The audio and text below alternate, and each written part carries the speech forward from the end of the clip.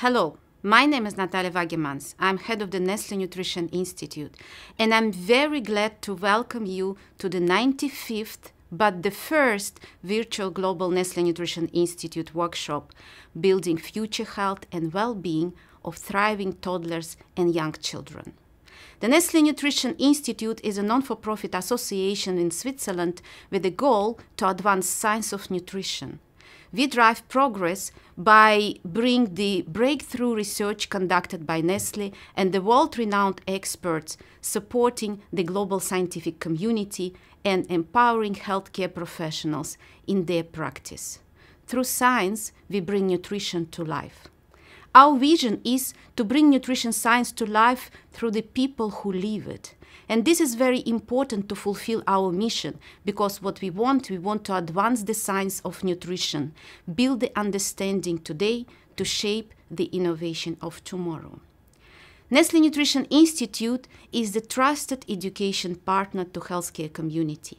Our scientific workshops are the cornerstone of our commitment to the healthcare and nutrition communities around the globe. Since 1981, we have been committed to supporting the academic community, working together to stimulate discussions and build knowledge. During these years, we have brought to scientific discussion various topics in area of nutrition, from the importance of nutrition to the first 1,000 days to the role of nutrition in frailty elderly population, from sport nutrition to a microbiome and mucosal immunity. The iconic blue books have become the flagship of the workshops and highly appreciated by the academic healthcare and research community around the world. The 95th Nestle Nutrition Institute workshop is dedicated to the theme of building future health and well-being of thriving toddlers and young children. Why suddenly are we talking about toddlers? Is there a specific concern related to this age group? Toddlers refers to a time of great development between infancy and preschool, which encompasses key milestones important to child and parents. Toddlerhood is the period which represents striking changes on rapid cognitive, social, emotional, and physical development. Development during the toddler years is highly sensitive to environmental factors. Thus, this time presents a critical period to ensure toddlers are provided with the right building blocks for their motor, social, and cognitive development. Nutrition is one of the critical environmental factors. Nutrition deficiencies in this period can have an immediate and also long-term impact on development, with consequences that extend over the entire life course and may also affect the next generation.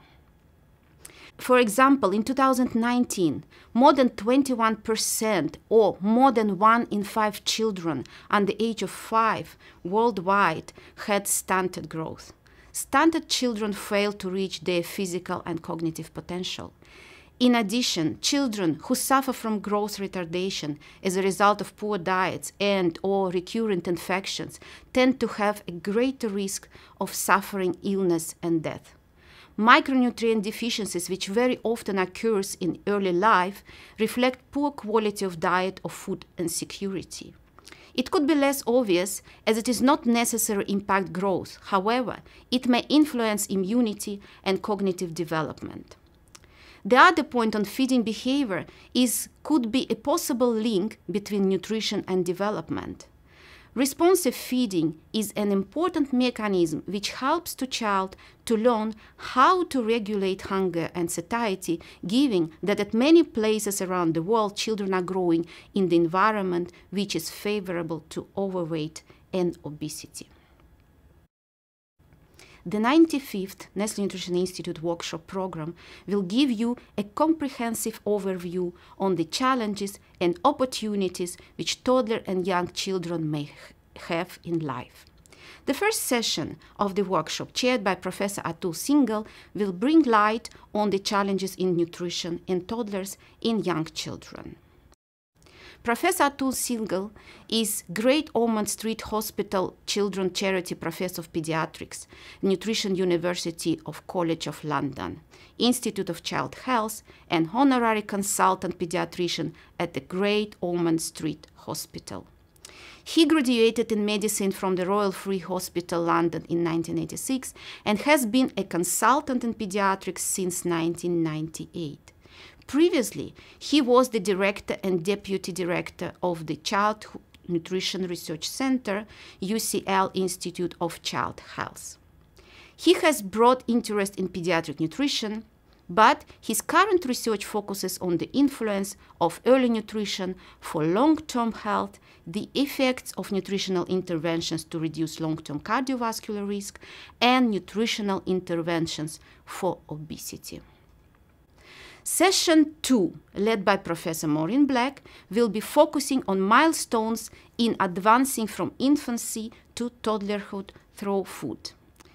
Maureen Black is professor in the University of Maryland School of Medicine, Distinguished Fellow RTI International. She is John Skoll and Mary Louise Skoll Endowed Professor, Principal Investigator, NIH Awards. Maureen Black had a lot of randomized clinical trials on nutrition and physical activity interventions, co-investigator on 3 other NIH-funded projects. Her current interest, prevention of health disparities among young children in low-income communities.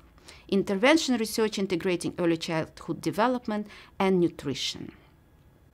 And the session 3 on health behavior and the developing brain, chaired by Professor Charles Hillman. Charles Hillman is a professor in the Department of Kinesiology and Community Health in the University of Illinois for 16 years.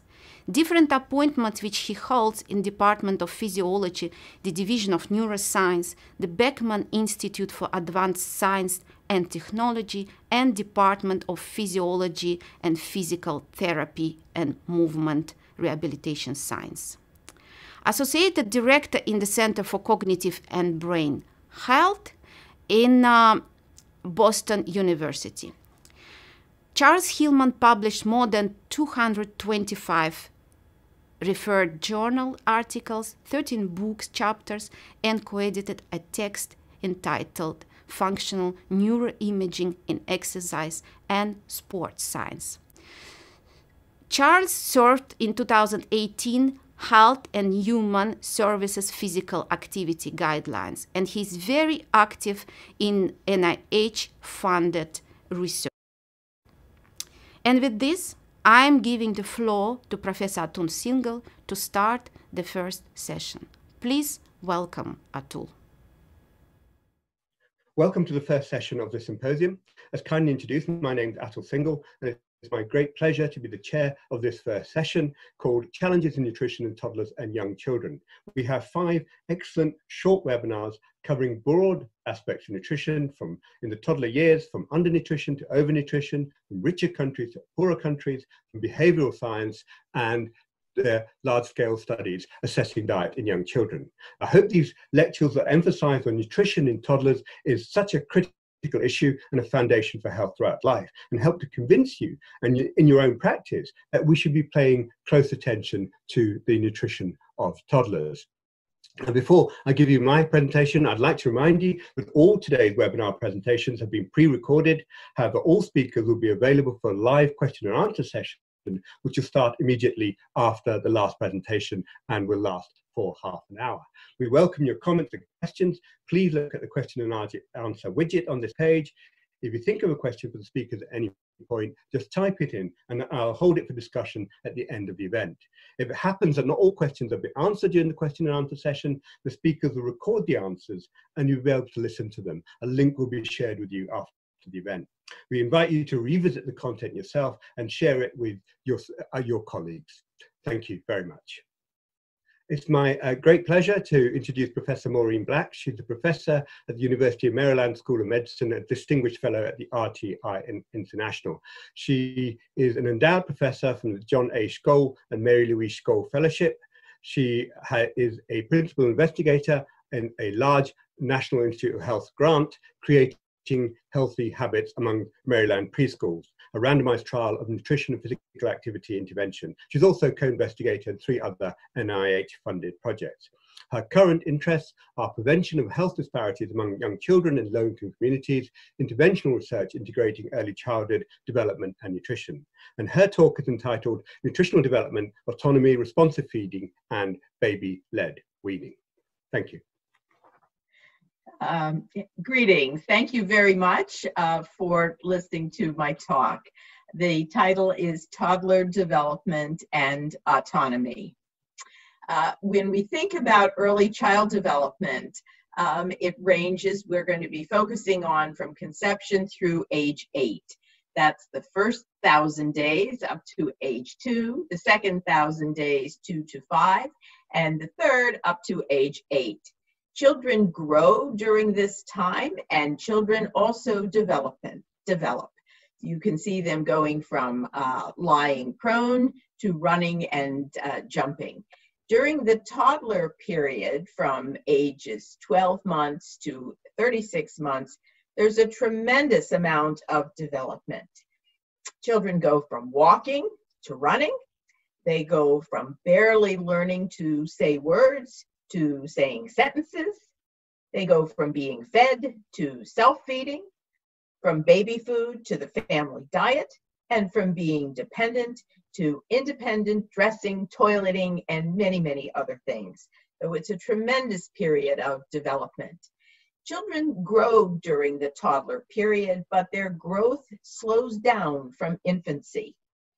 What we have learned is that excess weight gain during toddlerhood stays with them, and it increases children's risk of overweight and obesity throughout life.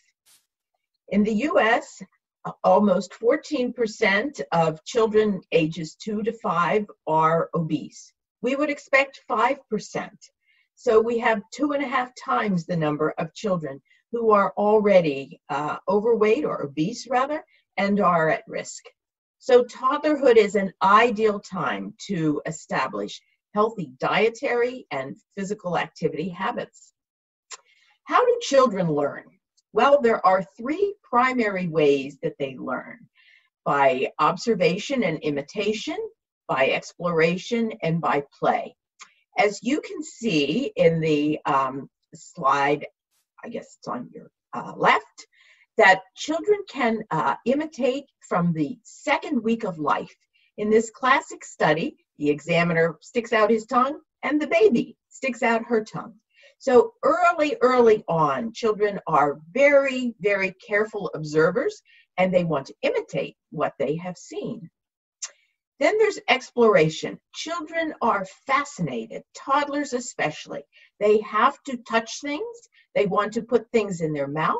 They want to figure out how things work, so they explore. And children learn by playing. That's playing what they see. You can see the little girl feeding her doll because that's what she sees. And you can see the child reaching and climbing. So they learned through these 3 processes. If we look at observation and modeling, we see children doing what they see others doing. So here we see a little girl feeding her doll. Toddlers are also developing what we call autonomy. That means they want to do things themselves. So toddlers will learn to say no and I do it myself very early on. You can see that the child feeding himself. He wants to do it himself. They also have limited inhibitory control. That means that they're not good at waiting, and when they want something, they want it right now, which can also be dangerous.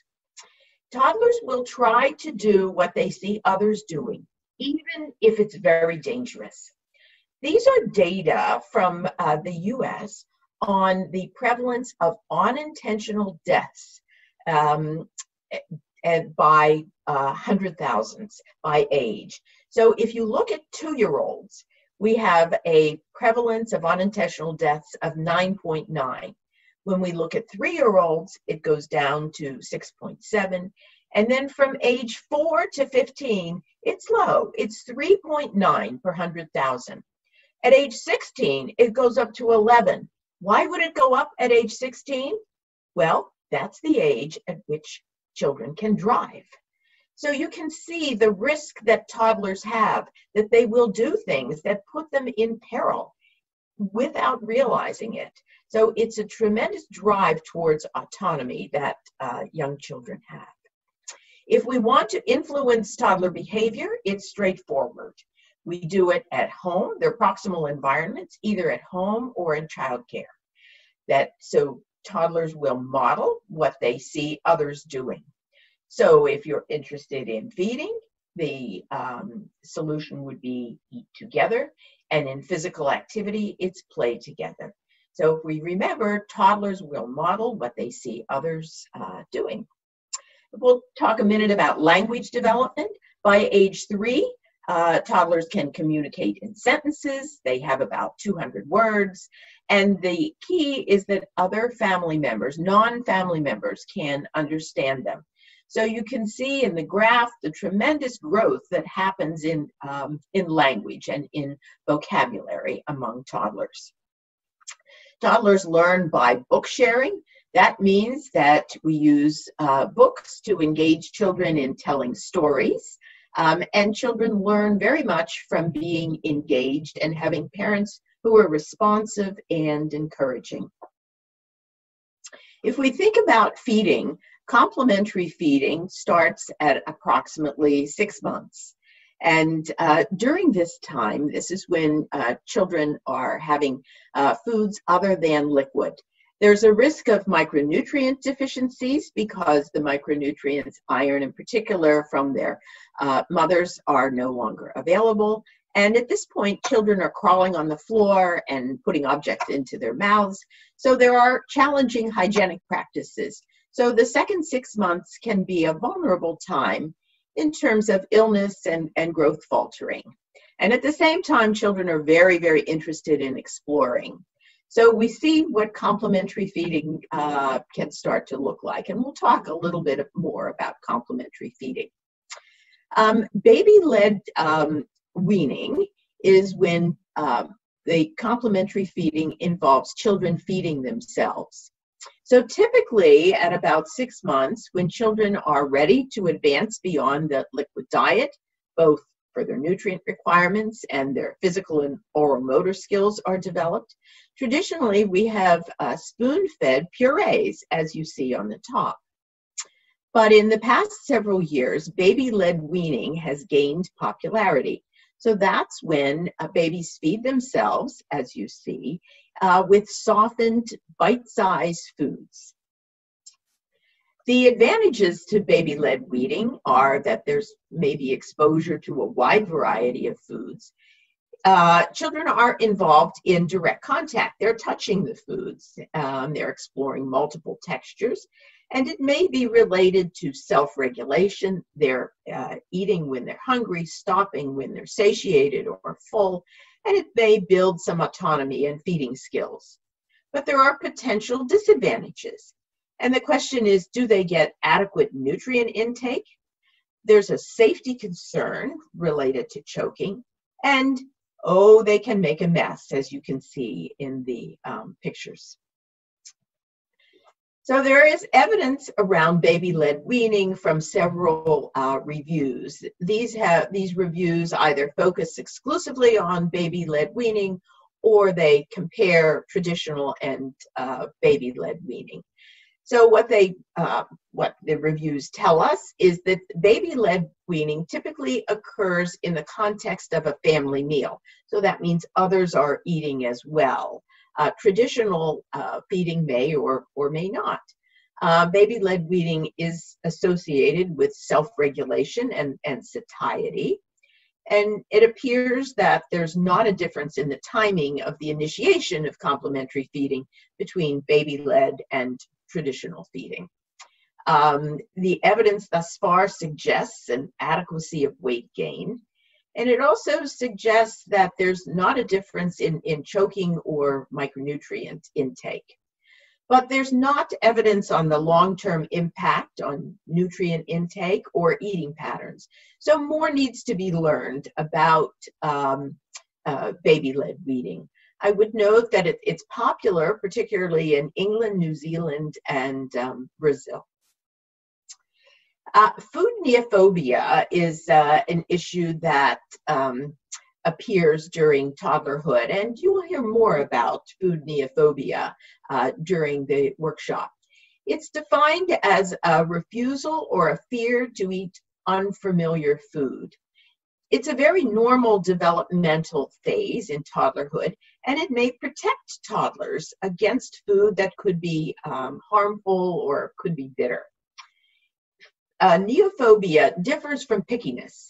Pickiness is defined as specific food preferences and dislikes, regardless of familiarity.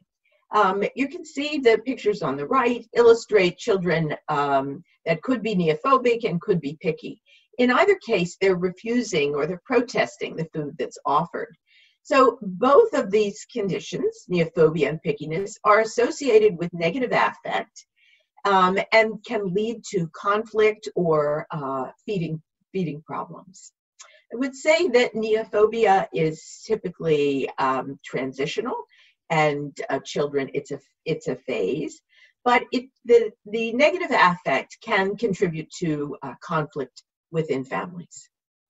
If we look at responsive feeding, it's a bidirectional concept. So what this means, this is how it works, that a baby whines, signaling hunger, a mother offers food, the baby opens her mouth, the mother gives a bite, the baby fusses and may look like this, ooh, a protest, and the mother may smile, offer finger food, and what we see then is the baby smile and accept food. So it's a back and forth process that illustrates that the baby's behavior influences the mother and the mother's behavior influences the baby. Of course, mother could be substituted for father, for grandmother, for another caregiver. The process is the same. It's a back and forth, what's sometimes called serve and return, but this feeding process cannot be evaluated in isolation because one depends on the other. This is a schema of responsive feeding, and what you see on the top are the structure of the feeding arrangement. So that includes healthy food, and it includes a pleasant setting and some consistencies in terms of the behavior that's expected. And what you see then, it represents that the child signals hunger or satiety, and then the caregiver has a perception of the child, and the caregiver's behavior depends on the perception of the child's size, the child's signals, the child's health, the child's behavior. But you have this back and forth between caregiver and child. Just to look at the structure a little more, the structure, this is set up by the caregiver. In addition to healthy food, it includes routines, consistent timing around the context or expectations, limited distractions, others eating, modeling, and ending the meal based on toddler satiety and a pleasant mood throughout the meal, as you can see in the pictures on the right, with multiple family members eating, toddlers clearly engaged and feeding themselves at this point. So these are some of the references that I've used during the talk. These are all available in the volume that is being published, and I thank you very much. It's my great pleasure to introduce Dr. Alison Elridge. She's an expert scientist at dietary intake at the Nestle Research Center in Lausanne, Switzerland. She received a PhD in nutritional sciences from the University of Arizona and is a registered dietitian. She's a principal investigator for the Feeding Infants and Toddler Study, a global research project on dietary intakes, lifestyle, and eating behaviors of infants and young children, and has more than 20 years experience leading dietary intake research in the food industry. Her current, excuse me, her current interests are dietary intake for children, new technologies for dietary assessment, and the title of her talk is The Global Landscape of Nutritional Inadequacy in Toddlers. Thank you, Alison.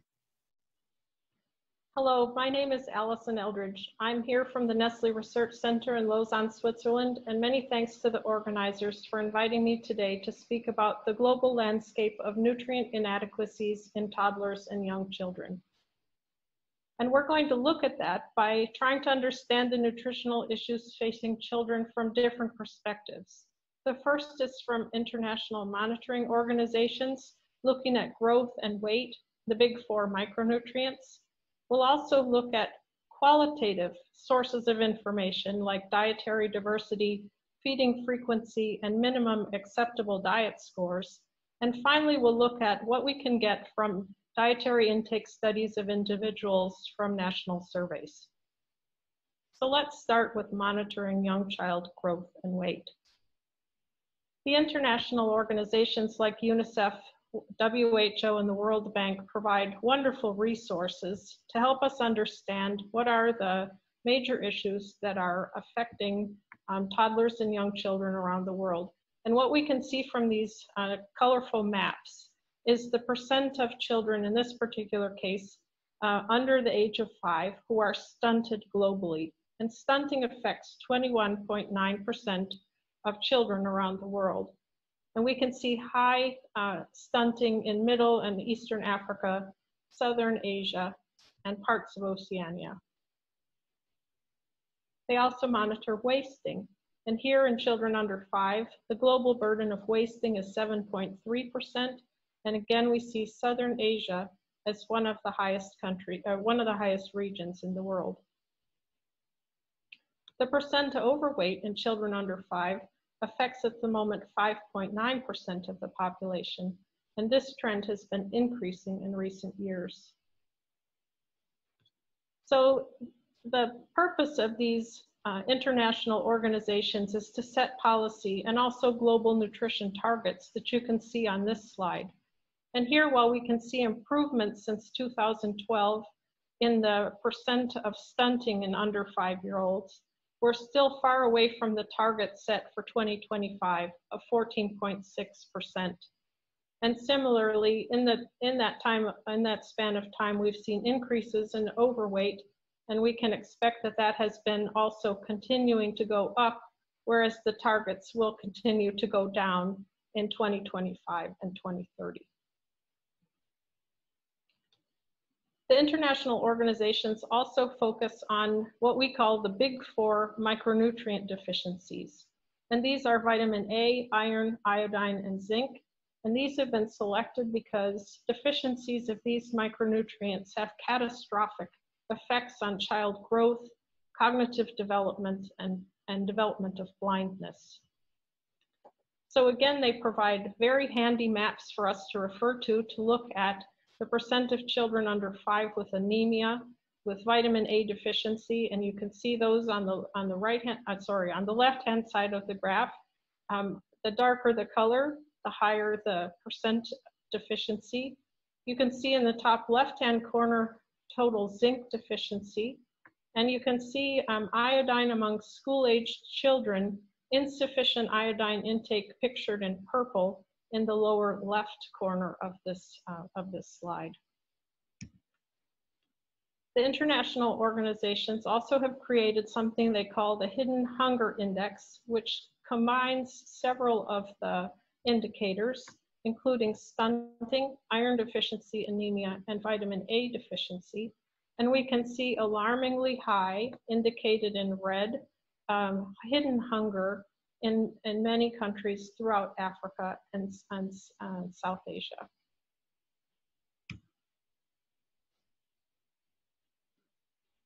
On this slide, we can move now from that international monitoring of growth issues and look at qualitative assessments of dietary diversity, feeding frequency, and minimum acceptable diet scores. Dietary diversity is used as a proxy measure for nutrient adequacy, but it's very easy to score. So out of 8 categories, if the children achieve a score of 5, they are considered to have minimum dietary diversity. And the categories include breast milk, grains, roots and tubers, legumes and nuts, dairy foods, meats, eggs, vitamin-rich fruits and vegetables, and other fruits and vegetables.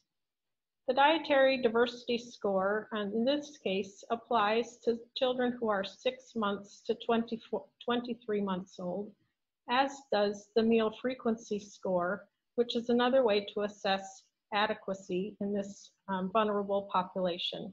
The minimum meal frequencies vary by age and are based on consumption of breast milk or infant formula or other type of dairy products, plus 2 or more solid or semi-solid feeds per day for 6 to 8 month olds, and 3 or more solid or semi-solid feeds per day for 9 to 23 month olds.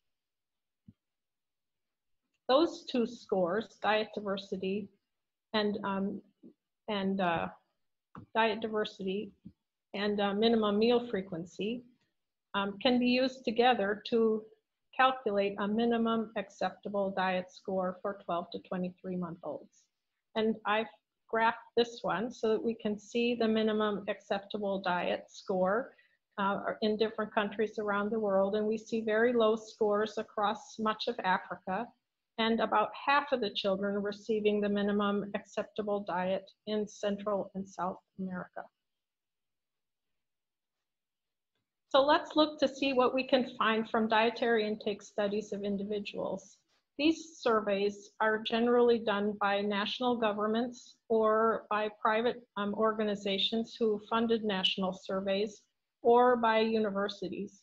And I've selected a number of them to show some differences in regions around the world. So let's take a look at Brazil, China, Indonesia, the Philippines, US, Mexico, Germany, and Russia. All of these come from publications of data that were available from these different sources.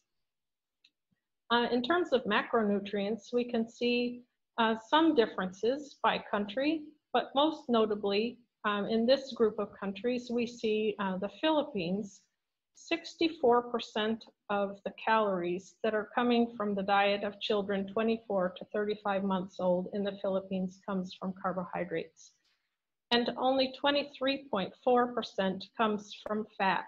And generally, the macronutrients, so fat intake, should be at least 30% in the diet. So we see the Philippines has quite a different dietary pattern compared to other countries on this list. If we look at fiber intakes, an adequate intake level has been set for young children at 19 grams per day. But if we look at the average intakes that are coming from these different countries, we see 2, China and the Philippines, with especially low fiber intakes, much below 19 grams per day. This slide shows vitamin intakes from these different countries and the percent below the estimated average requirement, which would be the amount that's consumed in that population and the percent of children who are at risk for insufficient intakes. And I've highlighted in red circles here the countries and the nutrients where we have the highest risk for inadequate intakes. And so we see vitamin A is a high risk in Indonesia, Philippines, and Russia. We see vitamin C intakes a high percentage below the estimated average requirement in Indonesia and Russia. And we see not all countries report vitamin D, but for the countries that do report vitamin D, a very high percentage of children are inadequate in vitamin D intakes. And lastly, vitamin E, we see appears to be a problem primarily in the Philippines compared to the other countries that are in this list. If we look at mineral intakes, we can also highlight minerals that are low in certain countries. And so for countries like China, Indonesia, and the Philippines that are generally not big dairy consuming countries, we see higher inadequacy in calcium.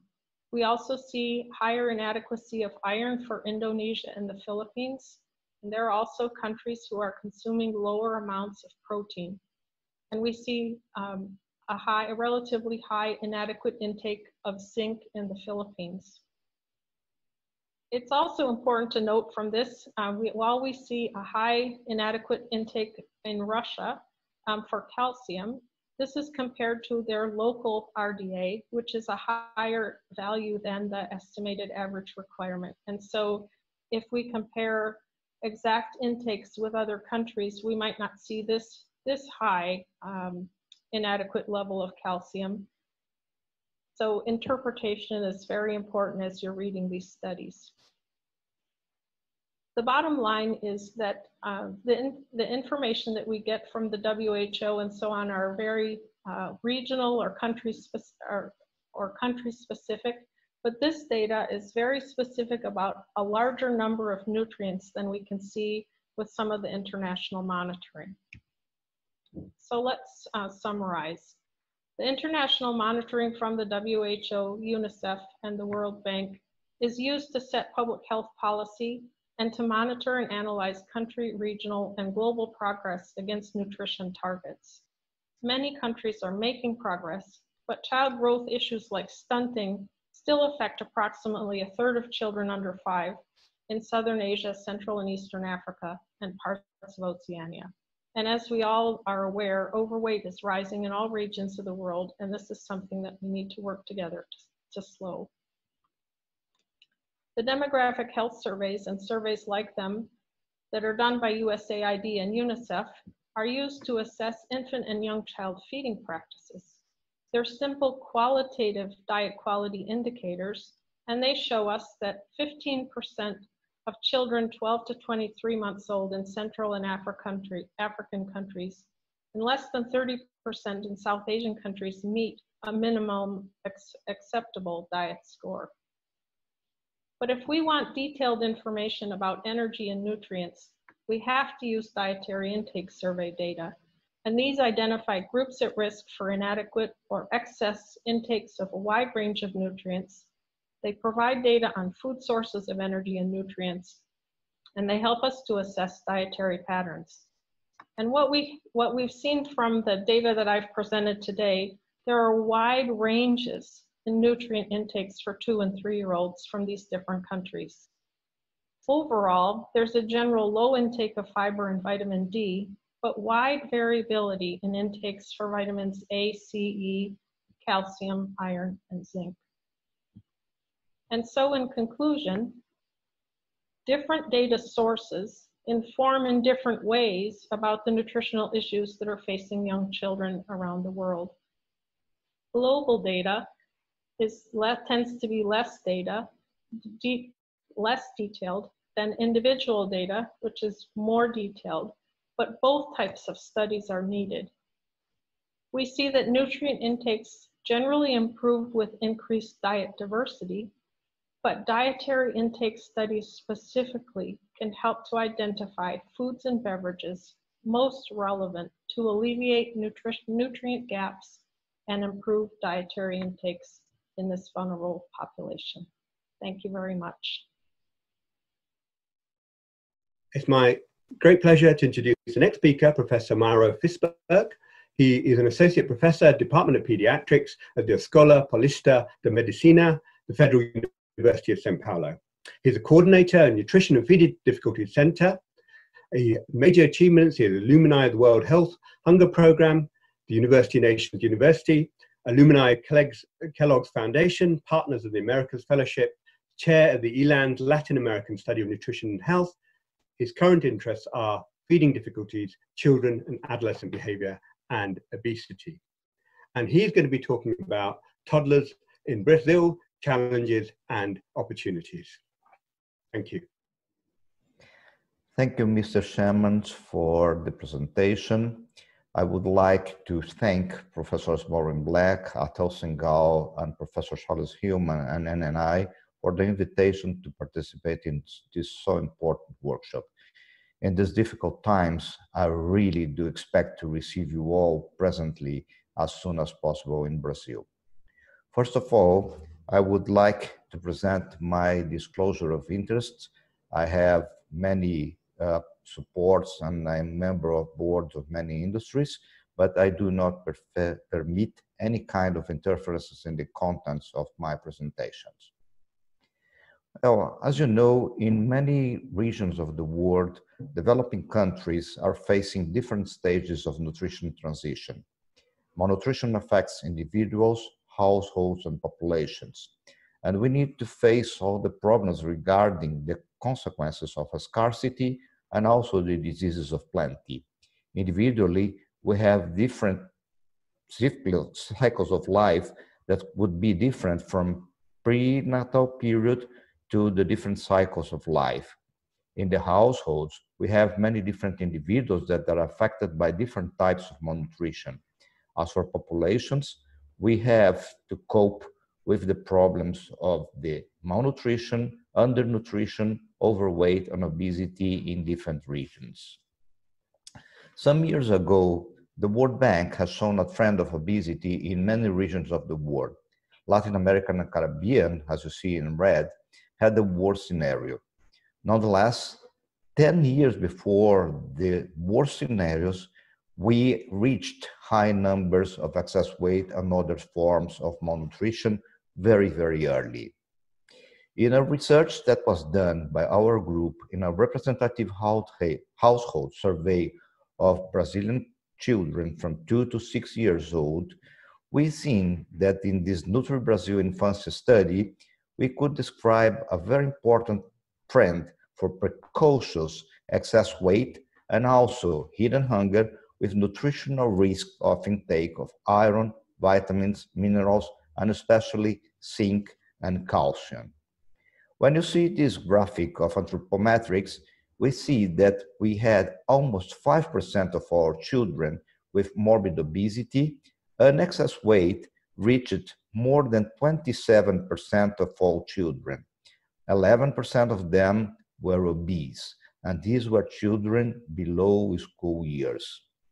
When we discussed the trends in the last surveys from Brazil from 74 to 2009, we could see a very important increase of overweight and obesity in boys and girls. And especially you can see that in girls, 10 years ago, almost 32% of our children were obese. And the average number of children with excess weight reached almost 40%. That is very, very, very worrying. That's why we had to understand the nutrition transition in our countries. We have to evaluate the modification and the phenomena that we had behind the nutritional transition in our country, getting a depth portrait of food patterns and eating habits, as well as lifestyle modifications that we had in the last few years. As you know, Brazil is a big country with many differences and very important socio-economic differences. These social differences would lead to very important differences on income that could be important to guarantee food access, health access, the importance of having different diseases in different regions, and especially all of them were related to modifications in the environment. Recent modifications in our societies led to modifications also in the women's role. As you know, in different countries, they have multiple tasks. They had advances and setbacks in many societies, but we could see that we had a very important modification of physical spaces for meals and food preparation, and changes in family and personal relationships with reduced and frequency of sharing meals. We had lost our cultural identity in the act of preparation and the recipes because of the globalization of the habits and new customs. What are the current challenges that we could face in Brazil, especially for toddlers feedings? As you know, the situation of nutrition in Brazil is characterized by these three pillars: poverty, poverty resulting from social inequalities, and this would lead to social and food insecurity. Socially vulnerable families have higher rates of violence and discrimination, They have an environment that is always not suitable for physical activities. As nutrition, we have very low rates of breastfeeding, despite all the programs to increase it. We had a very important early weaning, and the complementary food that is increased in the last years are high in sugar, fat, salt, and we are still using whole cow milk without any modification in the first year of life. With the COVID-19 pandemic, we had an increase of poverty. We had an increase in all the social differences in different regions of our important cities, especially from the urban and rural, in the peripheral areas and the central areas of the city. And this led to an increased food insecurity.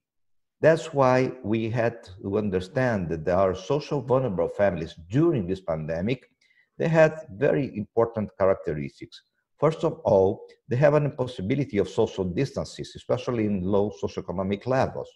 Children were at home 24 hours a day, and we had a problem that is very important in our country is the lack of school meals.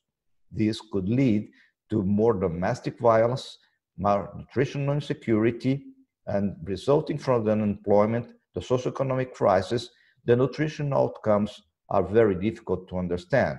We have to see what's happening now and what we'll have after the pandemic. So the nutrition after the COVID-19 will be other problems that we were still facing before the problem, that are malnutrition, hidden hunger, and obesity living together in the same society. So what are the opportunities to enhance toddlers feeding? We have to understand that all the problems in our country, as it is in different other situations, must be related to a multidimensional context of the challenge. We have to transform them in opportunities. All of them must promote adequate nutrition to children and must be based on a framework to modify families, schools, and the obesogenic environments that we still have in our country. Some specific actions that were done in the past or are still being held in our country, but with very discrete results, were programs related to combat malnutrition and hunger, especially in the years 70 and 80s with the Zero Hunger program, the iron folate fortification of flour that is mandatory since only 2002, with very difficult follow-up and surveillance, and they are not accorded with the promotion of universal healthy eating habits. Brazil National School Feeding Programs is one of the biggest in the world. It is one of the most important initiatives in school feeding, but they are mostly regular. We are not using local foods, and meals are still promoting food for malnutrition. And we just forget that we are in the late stage of the transition on nutrition with excess weight and obesity. So one of the opportunity windows that we have are the key meals. That's why we could transform breakfast as an opportunity to increase the amount of milk that is very, very low. Dairy products are very low in our society. So we could use milk not only as a source of calcium, but also a vehicle for cereals, for whole grains, and especially we could transform snacks for a more organized and planned meal. We could have sometimes an organization of these meals, and we could transform homes in a more healthy environment. As for the main meals, it is an opportunity for socialization, for limits, and especially to get together family again. We had learned some lessons from the virus, maybe not, but we know that we still can eat with our families. We have advantages of families together, but it depends very much on the socioeconomic level and the socioeconomic crisis. It's very difficult to have some of the possibilities that we have in high classes in the slums or in the outskirts of our cities. Lower classes, as you know, will always have all higher consequences of anything. Thus, we learned that our children cannot be left alone. They must be evaluated at a routine care service, even in the presence of crisis. That's why we still had the increase of obesity the increase of hidden hunger, of screen time that we were combating all the time. Now it is an ally for us, and we still have sedentarism. We do not know what will last, but we have to understand that our future will start with many possibilities of changing. First of all, we don't know if our nutrition will be more flexitarian, more plant-based, healthier. We have to cope with the idea that not whole home food is healthy, not all packed foods are bad. We have to try to modify the content of sodium, sugar, and fats. We have to increase all the nutrients that are lacking, like fiber, vitamins, and minerals, but we still have to have affordability, pleasure, and responsibility. But we have also to understand why all the programs are not working in our country. We have a lack of continuity and maintenance of resources. We have political changes, all new elections, and we have new old problems. We are still working to solve the problems of infectious disease like dengue, malaria, measles, and all the things, and we have to cope with the new ones.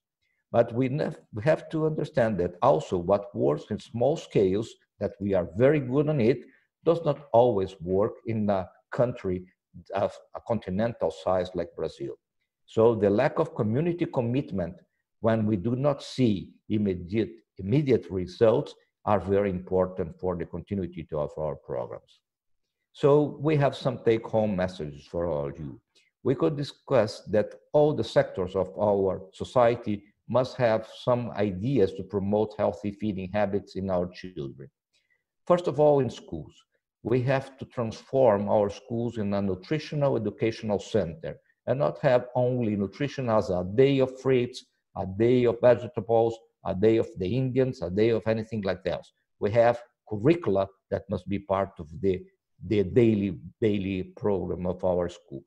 We have to promote regular physical activity. We have to have availability of a healthy and adequate meal and snacks, even in public or even in private schools.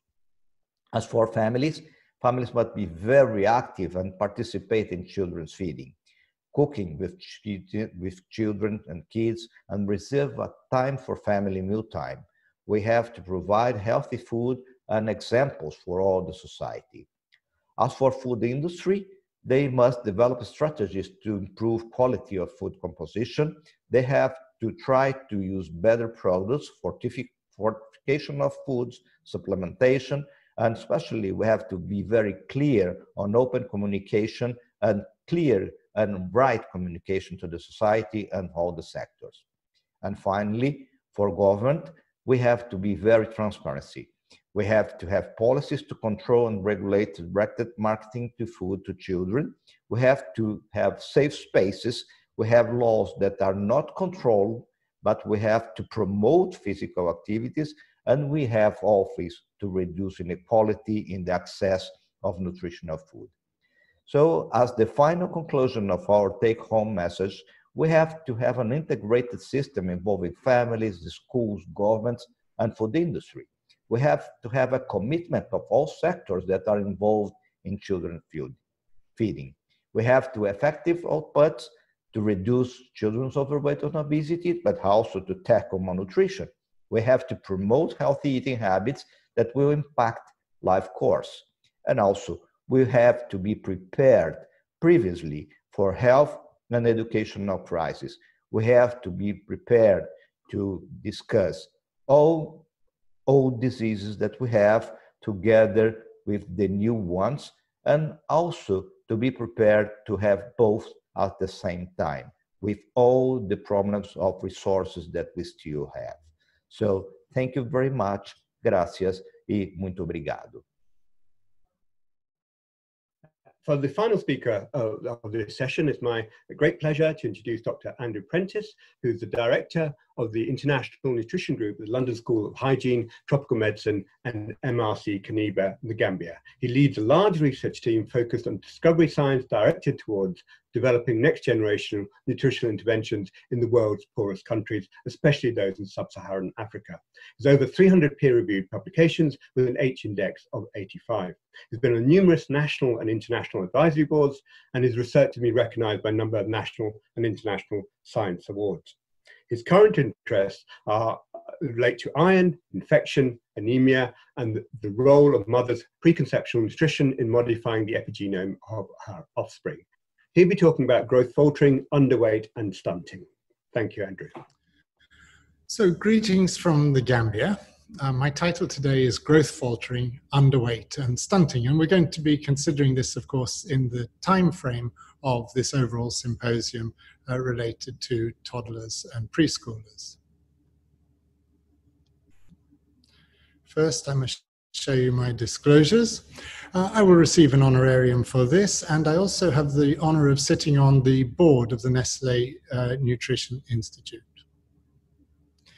So, you all know that stunting and underweight are key measures of whether a child has had a long-term and medium or short-term, indeed, deficit in their nutrition. Stunting relates to the longer-term deficits, underweight to the shorter-term. And these are very good measures at a population basis. But we don't actually mind whether a child is small or indeed a bit skinny. What we care about is if that has a consequence. The first consequence in a low-income setting that I work in would be that it does predict their likelihood of survival. So that, of course, is very, very important. But as we try and get on top of survival and improve that in such countries, then the other consequences really come to the fore. And foremost amongst that would be whether or not it is related to brain development. So the period we're looking at, toddlers and preschoolers, is really part of a continuum. And I want to start off by stressing that because there's only so much we can do within the toddler and preschool group, because we have already had initial insults, perhaps before that, and there may be other opportunities later. So what we talk about is windows of opportunity to correct poor growth. I start by reminding you that actually the prior generations have a very important effect on the size of the current generation. Now, obviously, there's nothing we can do about that apart from remain patient as countries go through development. We're intensely interested in the importance of both the mother's and the father's nutrition in the period just before they conceive a baby.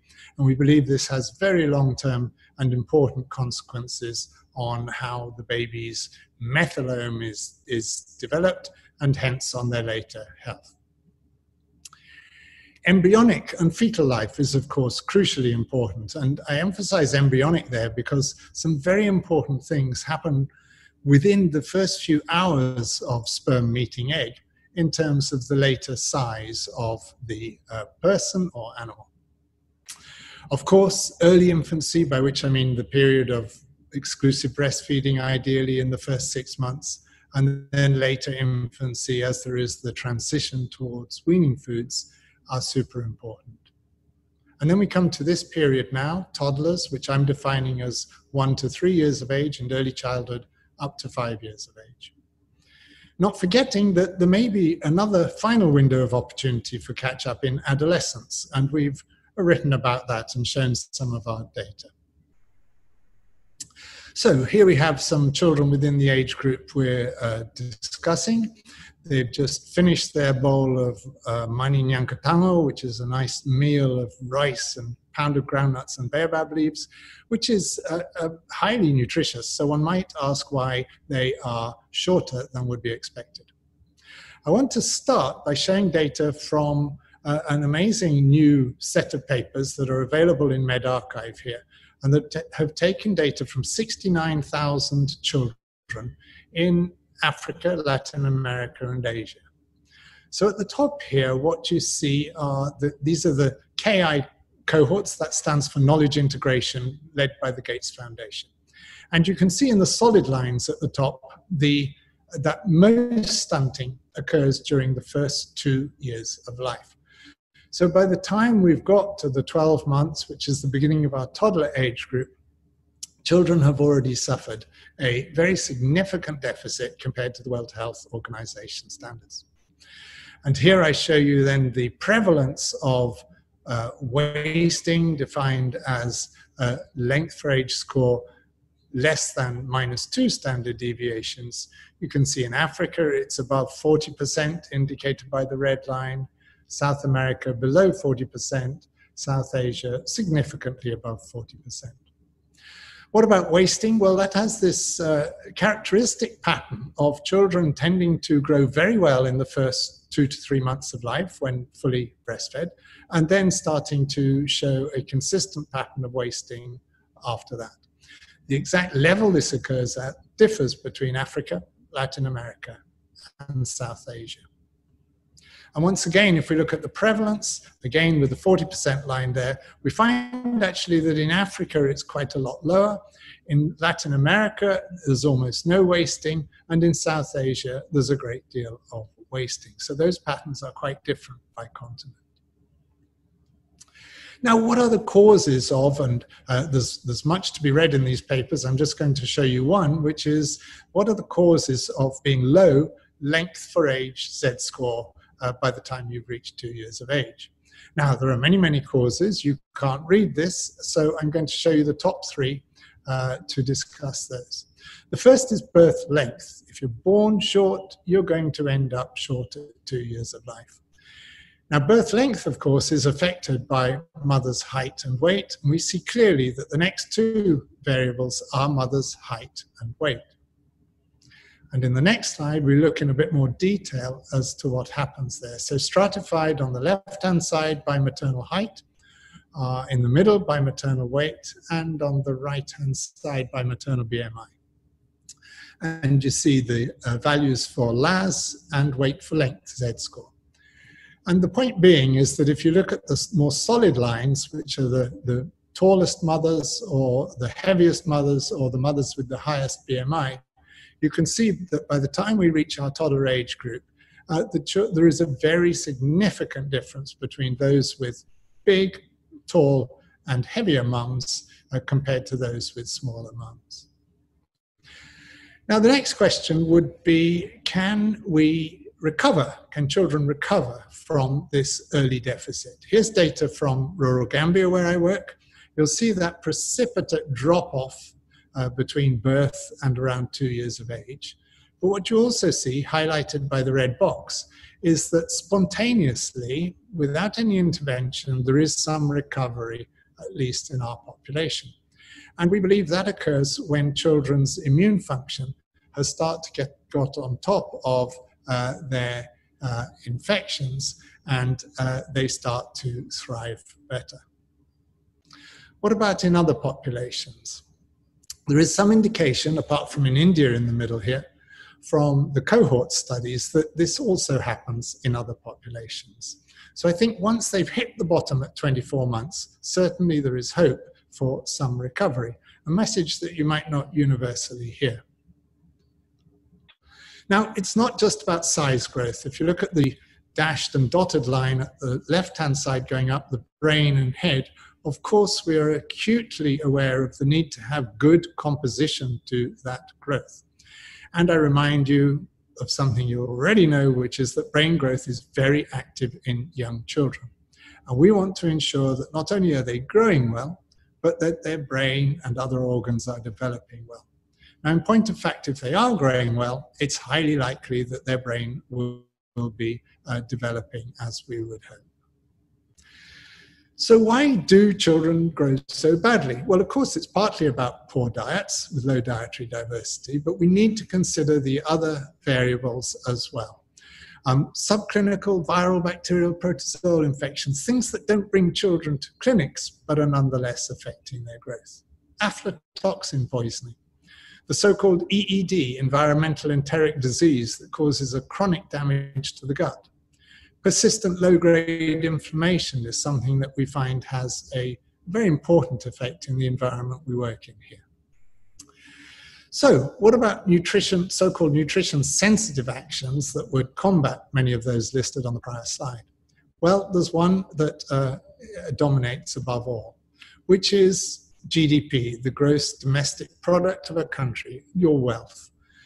And we can see clearly from this that as countries move through the economic transition and gather wealth, then childhood stunting disappears. So that is by far the most important variable. But in the meantime, before we can get to that for all countries, let's see what else we can do. So a child like this, he actually looks in pretty good nutritional status, but would certainly be stunted if measured. And you can see this is clearly not a great habit to be chewing on an old maize corn that's been lying on the ground for some months by the look of it. So there's been a great deal of interest into water, sanitation, and hygiene interventions. And I want to show you data from very important studies that have just been published in the last couple of years. So these are the WASH benefits and SHINE trials. WASH benefits in Kenya and Bangladesh, and the SHINE trial from Zimbabwe. And I've first of all plotted the effects of the IYCF interventions, so infant and young child feeding interventions, against the well-known plots of the 54-country DHS data showing the effects of height. So the bottom blue line for each of these studies shows where they were at baseline, and the top line is where they were after intervention, and the red arrow gives us a measure of that size. The message here is that IYCF interventions had effects, significant effects, but very modest effects.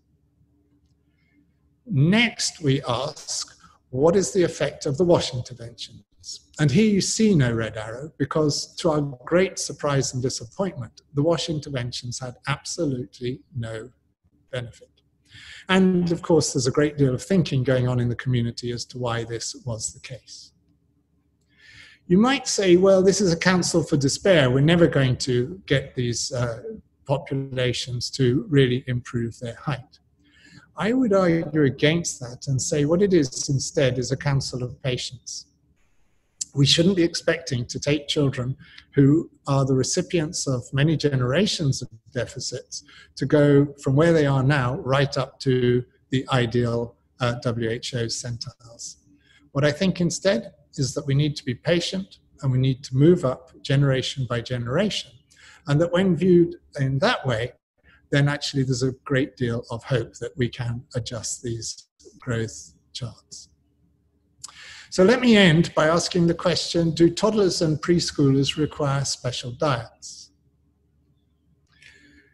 Younger children certainly do. So this graphic here shows in green the beginning of our toddler group.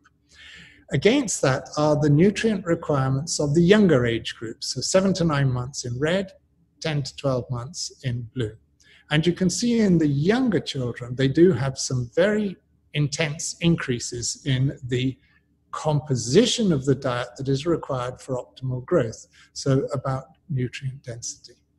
However, by the time they get to 1 year or so, then it is my belief that actually they could thrive perfectly well on an adult diet. So in conclusion, what we need to do is to put together all the elements of the nutrition-sensitive and the nutrition-specific changes in order to get children to grow as we would wish, and most importantly of all, as we've several times emphasized, to have the composition of that growth in terms of brain and other organ development going at an optimal rate so that we can further the future human capital of nations such as this. And with that, I thank you for your attention. Thanks very much. I'd like to thank the Nestle Nutrition Institute for giving me this opportunity to talk to you about obesity in toddlers and young children, its causes and consequences of both short and long-term health. And as always, I'm going to start off with the words of Thomas Edison, who said the doctor of the future will no longer treat the human frame with drugs, rather will cure and prevent disease with nutrition. Now, as you know, when Edison wrote this, the main interest in nutrition was for meeting nutritional requirements. And for much of the world where malnutrition is common, this is still actually the case. But in the 21st century, we've gone from problems of nutritional deficiency to nutritional excess. And this is truly a global problem. So if you look at the percentage of children who are already overweight by 5 years of age, you can see this is something that affects both richer countries and for poorer countries. Now, fortunately, Brazil isn't so bad because only 5 to 10% of children are already overweight by 5 years of age.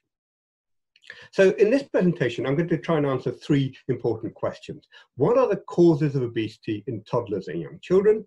What are its consequences, both for short and long-term health? And finally, briefly, I'm just going to mention what we can do. But before that, I just want to try and answer one very important question. Why is obesity in toddlers, as opposed to older children, such a major issue? Well, there are 2 reasons for this. Firstly, it's because of studies such as the Early Bird study published in 2009, which showed that actually obesity, 70 to 90% of obesity is already established by the time a child starts school, and it simply tracks after that. So preventing obesity in the toddler years is going to be critical for their long-term health. And this has been replicated in a large study published in the New England Journal of Medicine in 2018.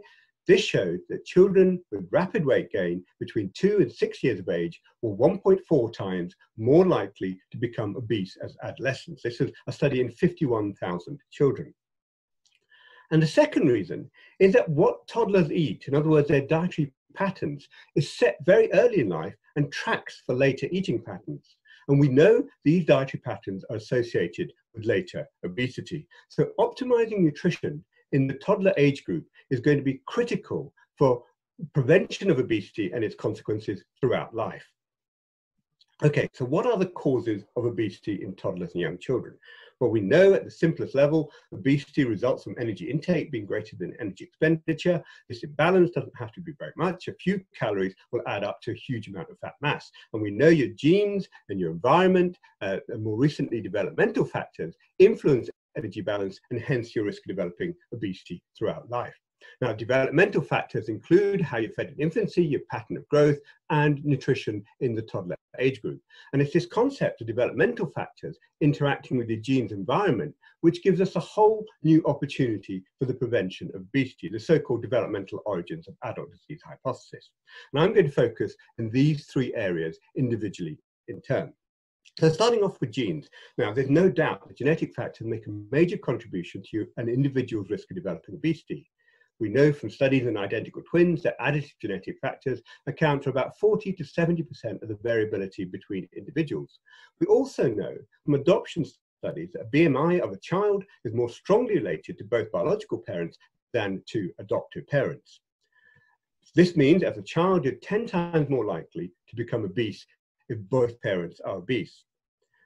More recently, we've begun to identify some of these genes that genome-wide studies have identified over 100 loci associated with body mass index, the first being the FTO gene. The problem with genes is that on average, each gene increases body mass index by only 0.1 units, and obesity risk by about 10%. And of the 97 known genetic markers for obesity, together they explain only 2.7% of the phenotypical variation in population body mass index. So clearly, the environment is going to be critical. And as pointed out by the WHO and numerous public health bodies, obesity is the result of an inadequate behavioral response or biological response to an adverse environment. Now, it's important to remember this environment isn't just what the toddler eats. We know there are major biological, commercial, and social determinants of health, all of which affect the risk of obesity. And these risk factors all overlap. This was covered beautifully by Professor Sally Davis's report on how to solve childhood obesity. She's the Chief Medical Officer of the UK. Now, what's important about this is that obesity isn't just the result of a lack of willpower. And this is especially important in toddlers who are not responsible for their dietary intakes and also their behaviors, which are often led by the parents.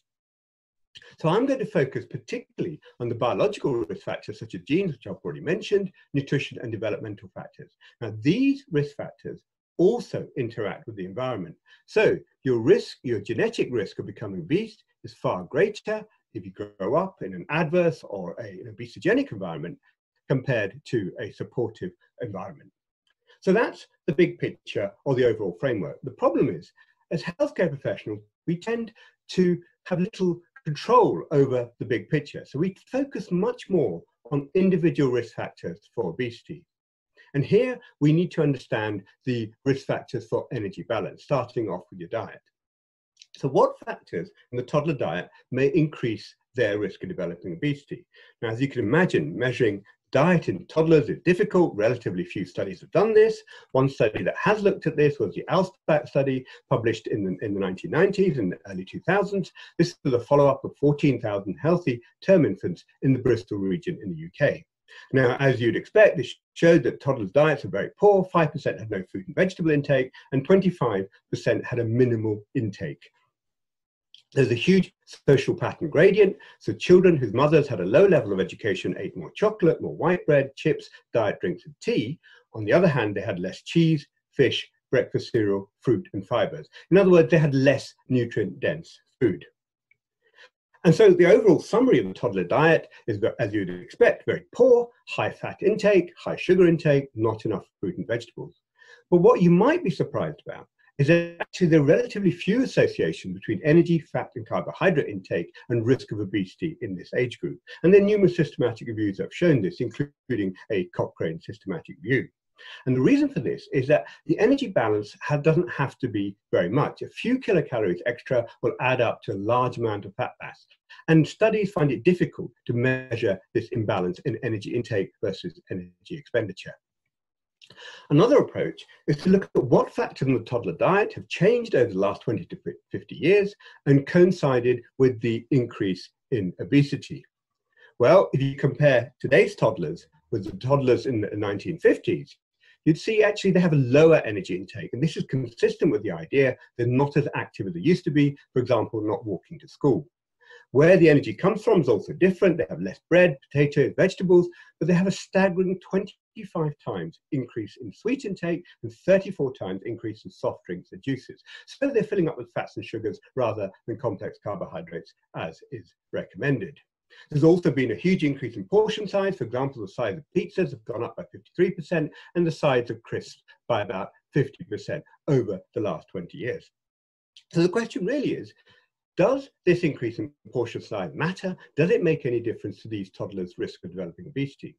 Well, we know from many systematic reviews and meta-analyses that larger portions and increased energy-dense diets affect both the energy intake, increasing it by about 10 to 15%, and also increased body size. This is known as the portion size effect, and something that's seen in both children and in adults.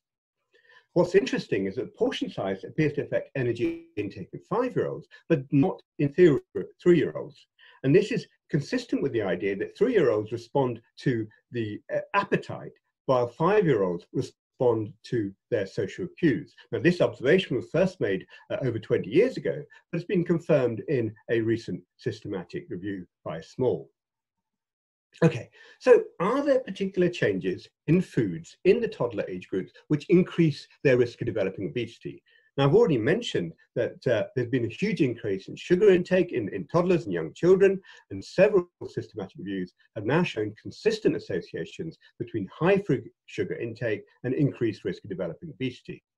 Now, as a result, numerous public health bodies, such as the WHO, the Public Health England, Scientific Advisory Committee on Nutrition, and ESPGHAN, European Society of Pediatric Gastroenterology, Hepatology and Nutrition, have all said that the average intake of free sugars should not exceed 5% of total dietary energy intake. Now, this is sounds easy, but it's actually quite difficult to do. So if you look at a 3-year-old child, 5% of energy intake is about 13 grams of sugar, 3 teaspoons of sugar, or 170 mils of fruit juice. So something that's not going to be easy to do. Okay, what about the other side of the energy balance equation? Now, we know that physical activity is important for health. Does sedentary behavior, for example, too much screen time in front of the television or computer, insufficient physical activity, cause obesity in toddlers and young children? Physical activity is no doubt important for health, for cardiovascular health, for social, cognitive, physical development. But you might be surprised to hear there are actually very few consistent associations between objectively measured physical activity or sedentary behavior such as screen time and obesity in toddlers. And again, this is for the same reason. The energy imbalance doesn't have to be very much, and it's actually difficult for studies to measure the energy imbalance, which increases your risk of developing obesity. Now, there's much more consistent, and the Cochrane systematic review actually is consistent with this. This is for interventions for prevention of obesity in children, based on children 0 to 5 years. This Cochrane systematic review said that interventions that focus only on physical activity do not appear to be effective. There's much more consistent evidence for a lack of sleep and an increased risk of developing obesity, possibly by effects on appetite. Now, there are 7 cohort studies that showed that toddlers that don't get enough sleep are at a higher risk of developing obesity. The problem is these are all observational, and so it's difficult to cause a link between not enough sleep and an increased risk of developing obesity. Okay, so I've talked a little bit about genes, mentioned the environment, which is going to be absolutely critical, but what about developmental factors, such as how you're fed in infancy, your pattern of growth, and your nutrition in the toddler age group? Well, we know that nutrition has a role beyond that of meeting nutrition requirements and really matters for long-term health outcomes such as cognitive function, bone health, atopic disease, and risk of obesity. The developmental origins of adult disease hypothesis based on the concept of programming, the process by which a stimulating salt, such as breastfeeding, applied at a critical window in development, has a long-term, permanent effect on the structure and function of an organism, your risk of obesity many years later. And the strongest evidence for nutritional programming in humans really comes from the effects of breastfeeding, reducing the long-term risk of developing obesity. There are 9 systematic reviews show that breastfed infants are less risk of developing obesity, 113 studies. If you look at the evidence overall, there's a 20% reduction of obesity risk with breastfeeding, but if you look at the best studies, there's about a 13% low risk of developing obesity. And this has been confirmed in a systematic review, 3 systematic reviews of systematic reviews, which have shown a 13% reduction in later obesity with breastfeeding. Now, we don't know the mechanism for this, but one mechanism we put forward many years ago is that the reason that breastfed babies do better is that breast milk is associated with slower growth and relative undernutrition compared to formula milk, the growth acceleration hypothesis. And by growth acceleration, I mean upward crossing in centiles for weight or for length, as shown here. Now, since we published this hypothesis, and now 7 systematic reviews showing that faster growth in infancy increases the risk of developing later obesity. It's been something that's been seen in low-income countries and high-income countries for weight gain and for length gain. The problem is these studies are observational, so again, it's difficult to establish a causal link between faster growth and long-term obesity. We now have some randomized controlled trials that confirm this hypothesis. Faster growth in infancy as a result of a high protein intake increases the risk of obesity later in life. And here we have all the data. The first studies were in preterm infants. We have 2 studies in healthy term SGA infants and 2 studies in healthy term infants. The interventions ranged from the first few weeks to the first 12 months. The interventions were all in the first year, various different outcomes such as blood pressure, insulin, blood pressure, fat mass, and body mass index. The key thing here is that these risk factors affect later risk of developing obesity. The largest of these studies was the EU obesity study, excuse me, which showed that high protein intake in the first year of life doubled your risk of excess body fat at 6 years and increased visceral fat mass as measured by your preperitoneal fat using ultrasound at 5 years of age. Now, this isn't something that's just confined to in the first year of life. We looked at older children between 6 months and 36 months of age and found that in 19 out of 24 studies, a high protein intake in infancy was associated with a greater risk of developing obesity, with an effect size of about 0.3 SD scores. There was no effect for carbohydrate or for fat mass. What are the practical implications of this sort of data? Well, firstly, parents need to understand that bigger is not always better. And secondly, we know that cow's milk, which is high protein intake, promotes rapid weight gain. We know it's not recommended in the first 12 months of life, but also should be restricted to less than 500 mils per day in older infants and toddlers. So, talked a little bit about the causes. What about the consequences of obesity in this age group? Now, we know that obesity has many short-term medical problems associated with it. There are many orthopedic problems, problems with hips, joints, slip femoral epiphyses are more common in children who are obese, problems with sleep, liver disease, high cholesterol concentration, and respiratory disease. For example, asthma is worse in children who are obese. Huge number of psychological issues, poor self-esteem, depression, bullying, leading to a poor quality of life, excuse me, and a poor academic achievement.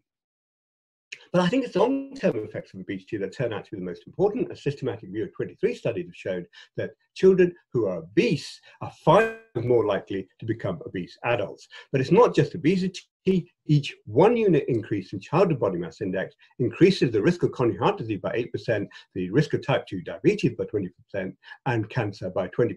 So huge implications of childhood obesity into adult life. So what can we do? Well, here I'm just going to mention the 2 clear messages. Prevention to start early, especially in the toddler age group, and education of parents, healthcare professionals, and children is critical for the prevention of obesity. And this is something supported by the Cochrane Systematic Review for the Interventions for Prevention of Obesity in Children. They looked at 16 RCTs, over 6,000 children, largely educationally based interventions that showed that diet combined with physical activity can reduce the later risk of developing obesity. So in summary, I hope I've convinced you that the answer to this question, is nutrition and prevention of obesity in toddlers important, is clearly yes. What are its causes? These are complex, these are biological, economic, social determinants of health. When it comes to biological factors, your genes and your environment and developmental factors are all going to be important, but the environment is the most important. What are its consequences? Huge short-term consequences of being obese as a child, but it's a long-term effects for adult obesity and cardiovascular disease, which I think is particularly important. Not just health, we know from the McKinsey report published in 2014 that obesity has a huge economic burden in the UK and many other countries. We know that obesity costs the UK £47 billion per year, which is secondary only to smoking. And what can we do? Well, I think we really need to understand that optimizing nutrition in the toddler age groups really is a foundation for health throughout life. Thank you very much. And you can get more information from the Infant and Toddler Forum website. Thank you.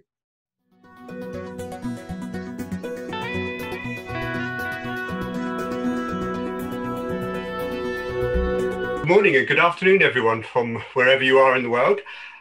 Welcome to the live question and answer session regarding the wonderful short presentations that you've heard. Now, my name is Atul Singhal. It's my real pleasure to be your chair for this session. And we already have many, many questions. So I'll start straight away and I'll ask each of the participants that you've heard just a few minutes ago to deal with some of the most important questions that we're dealing with. So these aren't going to be all the questions, but the most popular questions that you put forward. So I'm going to kick off by asking Maureen the first question. This is, without economic development, how can we improve nutritional status by nutritional education alone? Hey, thank you very much for that question. Let me see, if we're interested in promoting economic development or contributing to it, then it starts really very, very early. So it starts with ensuring the nutrition of mothers and fathers prior to conception. And, you know, when we think about promoting healthy nutrition, we focus on the food that's available. We also focus on the feeding habits, the eating habits that are available. And so we try to take advantage of the resources that are there. So we say with children, it starts prior to conception and then continues through the prenatal period and then early in life through breastfeeding, which one can look at what the economic aspects are of breastfeeding, and they certainly are there. And then into the toddler period that we have focused on. So that's time to help children develop healthy habits around the foods that are available. There are resources to try and use, find local foods that are of limited cost. And those are the kinds of things that we promote in our children. It's also the time of building healthy habits, so that as children continue to grow, that they have healthy foods during meals and are not wooed by junk food or unhealthy foods. starting early on, then as those children grow, it contributes to their ability to learn. And ultimately, that contributes to their ability to earn and contribute to human capital. And there's an improvement in economic development. So thank you. Thank you very much. So the next question is addressed to me, and there's two questions very similar, so I'm going to deal with both of these at the same time. The question is, does high protein consumption in toddlerhood have an effect in metabolic programming predisposing to obesity, just as it happens in infancy? And the second related question is, are there differences regarding the type of milk or protein versus other animal milk on metabolic programming? Well, the answer to both those questions in a short nutshell is yes. The amount of protein that a toddler gets is very strongly correlated with the risk of obesity later in life. And we think this is related to the promotion of faster weight gain in toddlerhood, which subsequently programs for an increased risk of obesity. And there's about a 30 observational study. The problem is, unlike in infancy, we don't have any randomized controlled trial data in the toddler age group. But I had a feeling that that sort of data is difficult to get. So the second part of the question is, does the type of protein make any difference? Well, we don't know the answer to that, but the higher the level of protein, the faster the weight gain in infancy or in toddler years, and the higher risk of developing later obesity. So we have some evidence that the amount cow's milk, and particularly cow's milk, has faster growth promoting effects, possibly via stimulation via GF1. So those questions are extremely relevant. Okay, so the next question is addressed to Mauro. Regarding the use of fad diets. The use of fad diets, such as low carb, gluten-free, are increasingly amongst toddlers. What are the possible consequences of these diets? Mauro, could you answer that one for us? Oh, thank you very much for the question. It's a very interesting one. I think children are going in very restrictive diets, especially they are restricting fruit, vegetables, legumes, and especially some of them are restricting milk, some of them are restricting cow's food. And so it's important to see which kind of group foods are they restricting and why are they restricting it. It's based on philosophy, it's based on religion, it's based on trend, it's based on the education of the fathers. But we usually know that the positive habits of restricting some of the foods that we are eating, especially cow's meat, could be different if they are decreasing a lot of foods like dairy food, or they are restricting sources for vitamins and minerals, and especially for iron, zinc, copper, and other things. So it depends very much on which kind of restriction and which kind of diet are they having, for how long, and especially which will be the approach that we have. If their parents are vegetarian or they are vegan, we have to cope with that. And so we have to orientate them in order to try to reduce the consequence of these preferences, and not based on the fact that is a modism or something that is only a trend. So it's very different from case to case, and the consequence of that will be different for the timing of the restriction, and which will be the amount of restriction, and which kind of food groups they are restricting. Thank you. That's lovely. So one question for you, Alison. Thanks for your nice presentation. That's great. Is there iron deficiency also common in high-income countries and more common than actually thought previously? Well, there is a range of iron intakes across different countries, that's for sure. And so we do see, even in countries that are well nourished overall, iron deficiency in a smaller percentage of children. So it's very important, especially during the complementary feeding period, for children to get iron fortified infant cereals or other sources of iron in their diet. The particular paper that was mentioned in this question by Vandermeer found that 3/4 of young children across Europe were iron replete, meaning they had enough iron.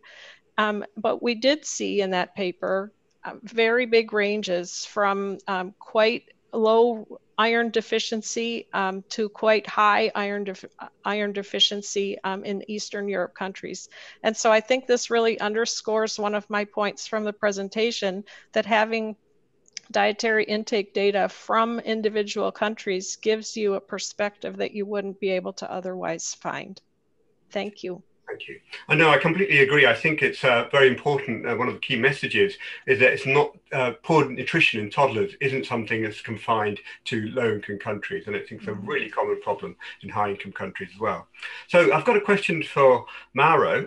What are the nutritional deficiencies common in obese children? That's very important because, as we know, obese children, they are not gourmet children. So they eat a lot, but only things that they want. And usually they have a very restrictive patterns, especially from fruit, vegetable, legumes. And usually they do eat a lot of sugars, they had a lot of fat, and they had a lot of occasions of meals. So they have many deficiencies that could occur that we call the obese hidden hunger. And this is very important in many countries because they are obese, but also they have deficiencies of some minerals, vitamins, and they have some difficulties in just increasing this amount of vitamins and minerals because they do like their kind of food, and usually they are not very eager to accept new ones. So the obese children, they do have problems if they restrict milk, if they restrict fruit and vegetables, they probably sometimes they have some restriction on the preparations and the type of preparations that they have. So we know that they are very selective, and based on this selectivity, they are picky eaters. So they have to be treated as the most extreme picky eaters, like exactly other kinds of things. So they have a lot of possible deficiencies. And one of them linked to the other question that we have, one of the problems that we are having in our country is the anemia in obese children, especially in those who are not eating meat. So we have a lot of problems that we have to take care when we are discussing obesity in children. Absolutely. And I think this highlights the so-called double burden. You get overnutrition and undernutrition in the same populations and in fact in the same children. So I think it's a very important question. Now, I've got a question for Maureen, which I think if you know the answer to this, you'll make many mums happy around the world, because it's a question that many mums actually face. Is developing healthy eating habits in children sometimes a challenge. So how do you convert a junk food eater into a homemade food eater? And I think that's a really difficult question. Oh, yes. I think if we can answer that question, I mean, that would make many people happy. Let's see. You know, if we think, how do children learn and what guides children eating, is that they learn by their context. They learn by what they see and what they see others doing and by what's available. So if we're thinking about toddlers, there are not many toddlers who are actually going to the store and buying food. Now, are there? No, there aren't. So who is the one who is going to the store and buying the food? It's not the toddler. I tell our patients that who have children who are either growing not enough or growing too much, that at this point in life, the parent is bigger than the toddler and smarter than the toddler. But every day, the toddler is gaining on them. Every single day, the toddler's getting bigger, getting smarter, getting bigger, getting smarter. So you have to move into action now. And as long as the toddler's not the one going to the store, the parent is. And kids do what they see their parents doing. So starting earlier helps. So if you want your child to have healthy food, what should you be eating? What should you be serving? You should be serving healthy food. And if you want your kid to eat chips, then provide the chips. So it's a strategy, and it's not picking on the child that this is the special food for you, which is only veggies, while the rest of us are having cookies or chips or whatever, but it's food for the family. And that's what we're having. And that extends to other behaviors of children as well. But all over the world, many parents are afraid to be parents. And we say, would you let your child play in the street? Of course not.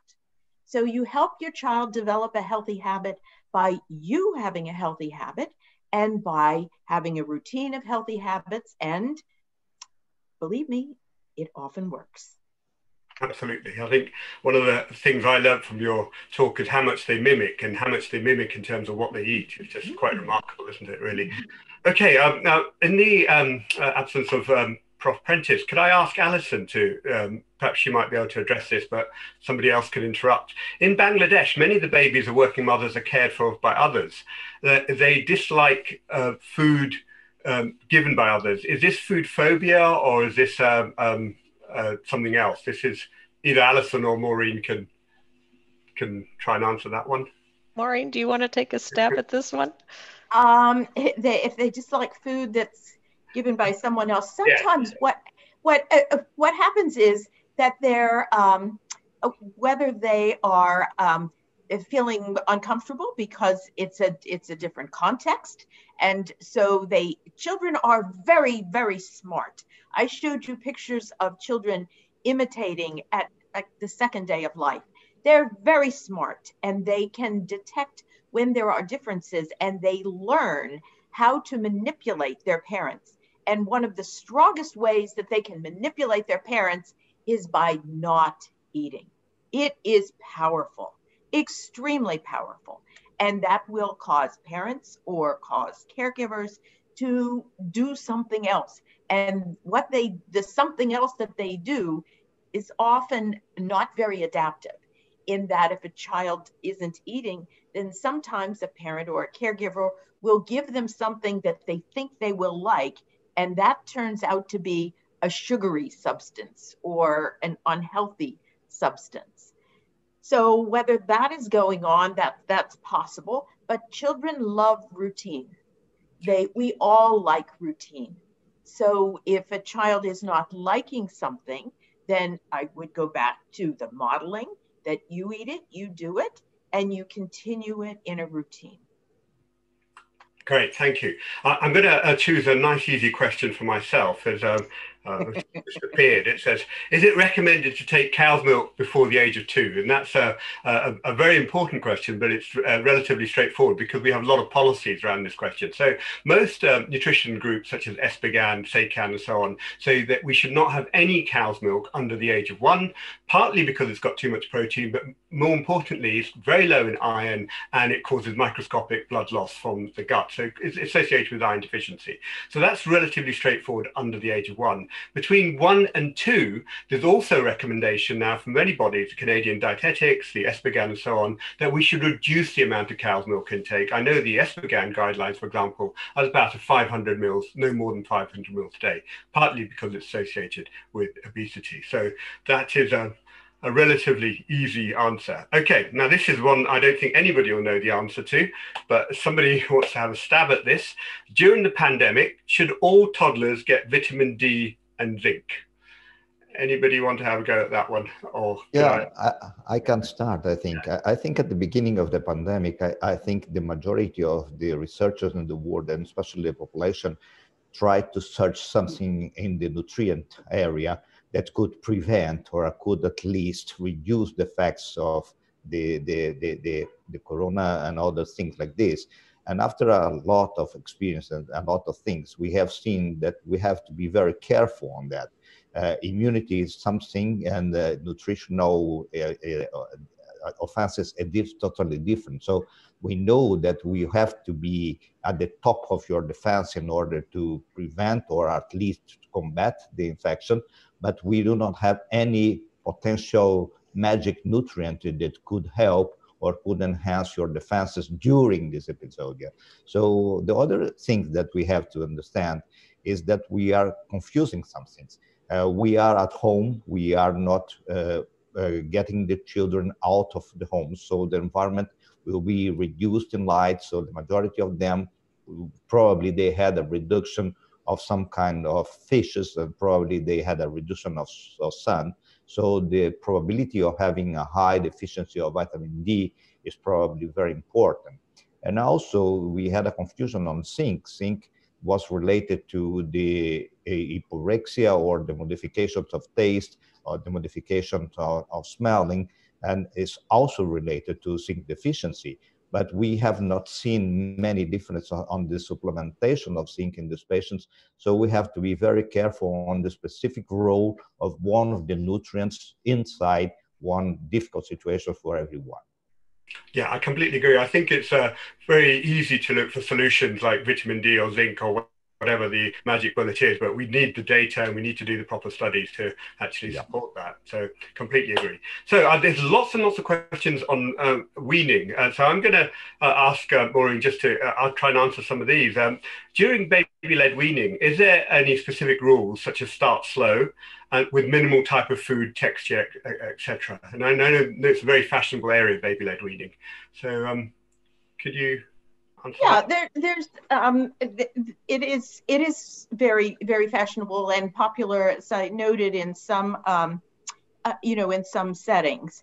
So what is a major concern in baby-led weaning? And that's one of choking. So clearly that you would give a child something that they will not choke on. The other thing is there are indicators as to when a child might be ready to do that. And we know that children don't have a, oh, there's Andrew. Andrew is coming. we know that children don't have a pincer grasp until around 11 or 12 months. So they're using what's called a rake grasp to pick things up. So you give them something that, that they can pick up themselves, and people sometimes will use little pieces of softened, like banana, or softened meaning steamed soft kind of veggies that they use. What the recommendations often are is it's a piece of something in the family meal, but it should be that they can pick it up, that they can get it in their mouth, and that they're not going to choke. There are many other considerations in the book. We've included references around baby-led weaning, so useful to consult the published references that are there. Thank you very much. I see Andrew's with us, and you've got the best setting in the background. It looks like a beautiful day wherever you are. So I'm going to ask a nice question for you first. The question is any relationship between geographic variation and stunting? That's from Bangladesh. So what's the sort of differences around the world? I think we're trying to ask. You're mute. Hi, everybody. So sorry I dropped off. Connection problem at this end.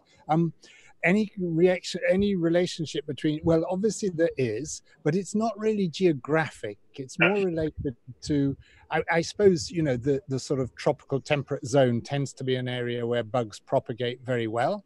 And so what I pointed out in my talk is that it's not just about food and nutrition. It's about all the other, what we call nutrition sensitive elements that factor into that as well. And including hygiene. I talked about the wash interventions. So it is difficult to keep bugs down in tropical settings. It also tends to be those tropical settings that are poorer. So the point I really made was that it's really about economic development. Everybody, I think, in the world aspires to keep their children in a clean and healthy condition, but many people don't have the wherewithal to do that because they're too poor. And once countries come through that economic transition, even without, a ton of specific interventions or education, everything seems to improve because parents have the wherewithal to do better for their children. Sure, thank you. That's a perfect response. There's a couple of questions on probiotics and obesity, so I think I'll take this. The question is, what is the role of some nutritional supplementations and probiotics in the prevention of obesity in children? Now, this is a really, really fashionable area, very trendy, lots and lots of publications in this area. My problem has always been, there's been a lot of associative studies with probiotics, particularly in infancy, and later risk of obesity. These have all been associations, but actually just presented a few days ago, the European Society of Endocrinology was the first, as far as I know, RCT in 100 patients, 100 children, they're roughly 6 to 8 years of age, I think, where they gave both groups one group a probiotic, the one group a low nutrient, low calorie diet. They both got low calorie diets, and the group that had probiotics had a lower, they lost more weight, so they actually improved better. Now that's a very small 100-patient RCT. I think there's something in this. There's lots of animal evidence that supports this, but we're not there yet in terms of a causal link between probiotics and obesity. But again, a very, very important and topical area. So now I need to find a question for Alison. So, how about Alison, red meat consumption? yes. Please answer that. Do you want to read it? Because I don't. Okay. The question is, red meat consumption in adults is associated with heart disease. Any data on meat intake in toddlerhood? Well, we've looked at toddler consumption patterns around the world, and we actually see quite a lot of different patterns of intake. Certainly, there are countries where meat intake is very, very rare for one reason or another. Either it's culturally inappropriate for them to consume meat, or that they just don't have the money to consume meat. And in other countries where meat is available, it often tends to be consumed, not red meat, but say chicken, for example, in the United States is more popular than red meat. So what we really need to do with toddlers is understand the context of the consumption in their own country, and then look for opportunities to provide the iron that they need, either through fortified products or through increasing intake of meat sources or other sources that would provide iron in their diets. Absolutely, thank you. Okay, do you want to answer another question while you're on a roll here? So, is it necessary to start vitamin D supplementation from birth? Would you be able to answer that? Well, I'm not a medical doctor, so I feel a little out of my element with that question. Okay. The answer is in most countries, in most parts of the world, they recommend vitamin D supplementation for birth because despite the hot climates and sun exposure in places like India, vitamin D deficiency is extremely common during pregnancy in women of childbearing age because they have no sun exposure despite the high sunshine. So most countries recommend vitamin D supplementation at birth, especially in the breastfeeders. And the formula feeders, you tend to get enough vitamin D in the supplementation, but certainly in the UK, we recommend it for both. Okay. Yes. I think it's important to see that in our country, in many countries in South America, the supplementation of vitamin A and vitamin D from birth age is very important. So it was a very, very old measure that it was implemented many years ago. And beside all the facts, we know that we have decreased the very important amount of rickets in our countries. So I think it is very important, even if you are not having increased the amount of breast milk or for formula supplementation. But I think the supplementation from vitamin A and D from the birth age was very important to decrease rickets in our countries. Absolutely, completely agree. So this is definitely a question for Alison. It's food diversity. I noted 8 food groups instead of 7. Oh, somebody's moved my question. That's gone. Okay. Well, it was the diet diversity question? Yes, that's right. There are, both the USAID and UNICEF have slightly different lists of foods that would go into the diet diversity score. So I just gave an illustration that used 8 food groups, and breast milk was listed as a separate food group because most recommendations would be for breastfeeding, and we would all agree with this. Breast is best for babies, and so they have breast milk as a separate category, and other milks, other dairy products as a different category as children get older to ensure diet diversity. So they're not incongruent with one another. Thank you. This is my favorite question. It just says, excellent, Dr. Maureen. There's no other question. So I'm going to answer this. No, Dr. Andrew, here you go. You believe that there are unexpected results from the WASH project. What do they have to do with the hypothesis of the microbiome? So the The WASH results, as I indicated, were extremely disappointing to all of us. Of course, very much so for the funding body, the Bill and Melinda Gates Foundation, and for the investigators. It's important to say these were fantastic trials, done really, really well. So we don't need to redo them. We know this is the answer. Now, I think the problem was that they simply weren't intensive enough. So these children are living in such an unhygienic environment that the level of intervention needs to be much greater than was achieved in those trials. So where this is going now with the World Health Organization and the investigators in those initial trials is to come up with what we're calling transformative WASH, which is the understanding that we've really got to do much more. And my take on this is that what you really need to do is to pipe water into people's homes. That, to me, is the critical variation. It's been shown that even if you have to only go 20 meters or so to a tap, you use 20 liters per day per person in a household. If you pipe it into the home, you use 60 liters per day. And so there's a vast difference in water usage, and we would infer that that then hygiene, and that then comes around to this vicious cycle of gut damage and why children don't grow well. Thank you. So Naura, I've got this question. Considering the high prevalence of nutritional deficiencies in Brazilian toddlers, do you think that specific milks for any age could have a beneficial role? Oh, besides having a very high increase of breastfeeding in our country, we have not reached the necessary amount that was recommended by the core organizations. And we are still promoting the using of whole cow milk in the first year of life. I think we are one of the last countries in the world who are using it without, and especially it is recommended in some guidelines. So I think it's very important for us to try to combat this kind of approach. And based on fact that we have a lot of deficiencies, especially from vitamins A, D, C, and other vitamins and minerals also, I think the possibility of having a modified milk or an infant formula for at least 1 or 2 years of age after the weaning, I think it's very important. It's a way of combating our deficiencies, and especially because based on the fact that many of our products that are not fortified as they are used in other countries, like juices and milk and other products. So I think it could be very important to have a modified milk, at least for the follow-up continuation of the first year of life. Excellent, thank you. So I'm just going to deal very briefly with the next question. Is stunting can reduce IQ? What about obesity? The problem is it obesity or is it the micronutrient deficiencies associated with obesity? So there is some observational evidence that obese children have slightly low IQs, but again, it's impossible to tell which particular nutrients are important.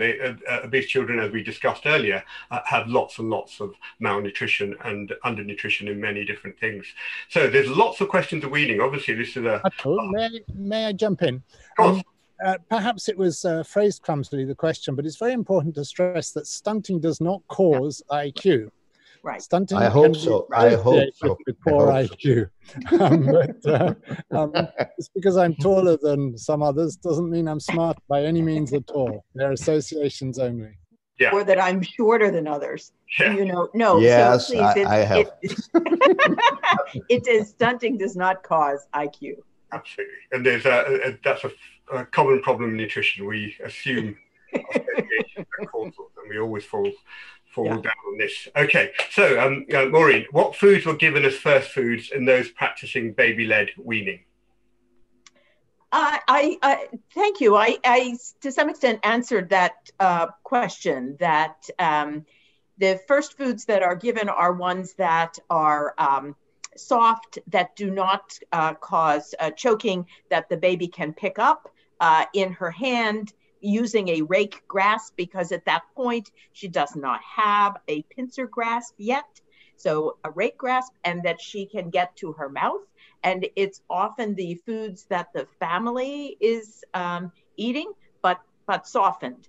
Baby-led weaning takes place with a child seated so that the child can see the family can see the child. So you're taking advantage of the modeling and the imitation that happens, and it's part of a family meal rather than a separate occasion.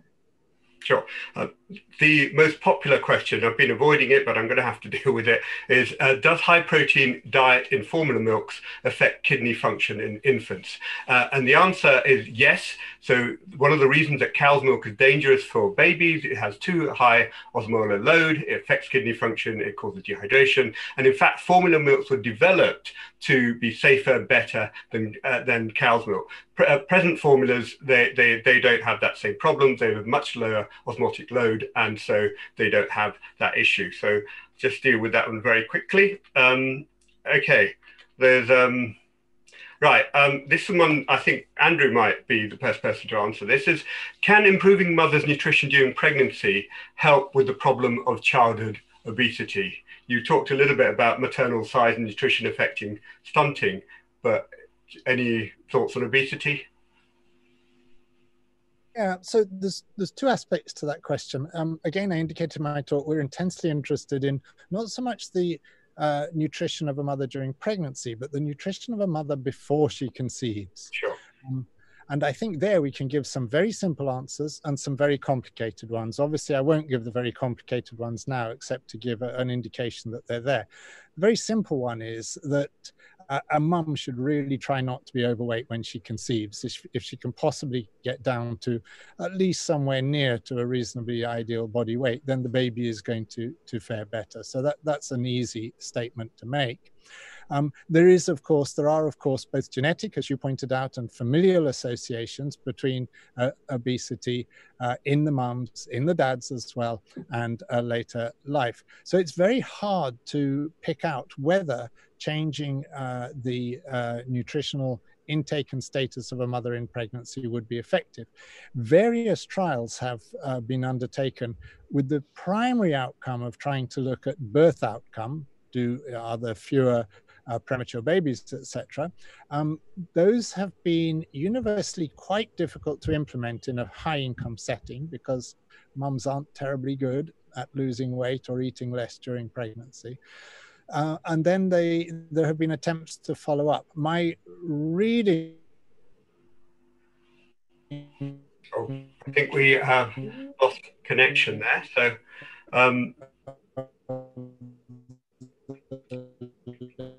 let me ask, so anybody want to talk about lipids? I think lipids are important in nutritional development. Is that something that we could deal with? Are lipids important in toddlers? I think it's very important. Go ahead. Alison, you are the first one. No, thank you. I just wanted to say lipids are essential in the diets of everyone. Everyone, yeah. Alison, you're on mute. You're on mute. You're on mute. I wasn't on mute, but somebody muted me. Sorry about that. I was going to say that lipids are critical for the development of toddler brains and other organs in the body. And so we have specific nutritional requirements for lipids for that. Absolutely, for that reason. So I think that we wouldn't want to encourage a low-fat diet in toddlers at all because they need the fats, especially the omega-3 fatty acids for brain development. I completely agree. It's one of these confusing things. Low fats may be better in adults, but they're not for toddlers. It's quite. I'm afraid we've got lots and lots of other questions. They keep coming up on my deck here, but we've had our half an hour. So I hope we've given you some sort of flavor of why toddler nutrition is very important and some of the sort of key public health and clinical issues that are important. So I'm just going to ask Natalia to say a few words to wrap up this session. I think this is the first of 3 sessions. So I hope you've enjoyed the talks and the questions. And Natalia, can you say a few words for us? Thank you. Okay, thank you very much, Atul. What a wonderful session. great presentations, but discussions and questions are just absolutely fantastic. Thank you very much for everyone, for you, dear faculty, and for you participants for asking these great questions. Before I come for the small summary, I would like to really ensure you that all questions which we were not able to answer today will be answered later by our faculty, and we will place that recording on the Nestle Nutrition Institute website. So coming back to the session today, we were talking about nutrition challenges in young children and toddlers. We had great 5 presentations where we discovered what are the developmental milestones in toddlerhood. And it seems it's not that easy to become a great toddler, because you have to go through a lot of steps of growth and physical development and learning and cognition and develop your eating behavior. And that's what Maureen explained at her presentation. While Alison moved us to the nutritional intake, and if you look around the world for those countries which have a dietary survey, it's very clear that around 50%, maybe even more, toddlers, they don't get adequate intake of macro and micronutrients. And that's for different reasons, for reasons of maybe unavailability, but sometimes it's just for reasons of not enough education and understanding of importance certain nutrients. And definitely the surveys which have to be done in majority of the countries, they can help us to identify the gap and also to make improvement in the nutrition of toddlers and young children. After that, Mauro brought us to Brazil with the beautiful nature, but also with a lot of challenges in young children and toddlerhood.